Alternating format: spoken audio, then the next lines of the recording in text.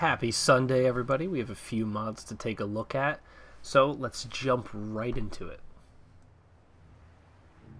Post-Nuclear Outfit by NewerMind43. This is a modular outfit with a hood, mask, bracers, gloves, outfit, jacket, and vest that you can have. And although there is a small clipping issue on the back of the head, which I'm sure will be fixed very soon, it's a very nice outfit, and I think that it fits pretty well in the world of Fallout 4.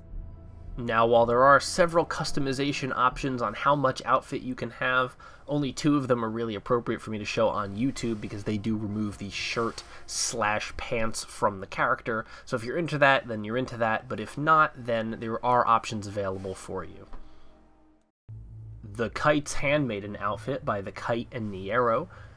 Pictured as the 4K textures, the absolute best you can get from Nero's Gumroad page. This is a amazing railroad trench coat, gloves, hat set and outfit that you can change into several colors, several configurations, coat lengths, and a whole bunch of other stuff. What you're seeing here in the background is me customizing and looking through all of the options available. I'm very pleased with the amount of suit colors that are possible, but I'm gonna go with an Enclave to start. The outfit, you can again remove the pants or the top, and it kind of just leaves it open and gets covered by the jacket if you choose to wear the jacket. Again, if you're not into something like that, then obviously you wouldn't use that option, but you know, there are options in case that's the kind of character you want to play.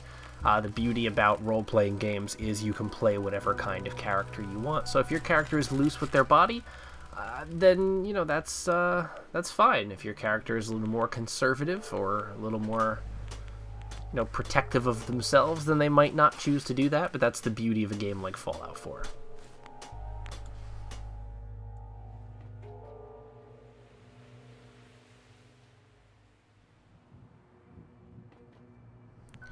So as you can see, that previous one was a little revealing for my taste, so I decided to go back and do the pants and shirt option. I did go and look at them before I decided to continue recording this section, and it did turn out that I only liked the pants and the shirt option as far as being appropriate for YouTube or what my normal uses are. But the pants and the shirt look fantastic, so that's not really an issue. That said, the different lengths of coat are very nice and much appreciated. You know, if you don't necessarily want to be wearing a trench coat, you can still wear just sort of like a waistcoat or basically a vest. Blucher Saber by TH1098. This is a Persian sword. It's a very nice curved sword. It does about 72 damage at level 135. And it can be upgraded to effectively double that damage and make targets bleed. So I just ran around for a bit, and you know, as you can see, the sword handles really well, and it's very nice. I didn't find myself having any reach issues, which sometimes I feel like I have with melee weapons. And it definitely did a decent amount of damage, and actually this VATS shot coming up is really nice because I just take the guy's leg off. And I wasn't even aiming for his leg, but there it goes. Bye-bye, leg. Yeah, that's the great part about melee weapons in Fallout 4 is you could take off limbs and whatnot. And I know you can shoot them off, but you know, it just feels really fun to do it with a sword.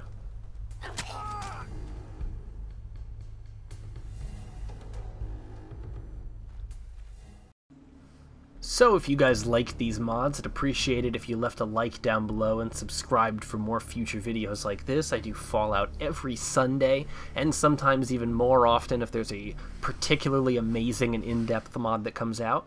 But until next time, thank you so much for watching, and have a nice day.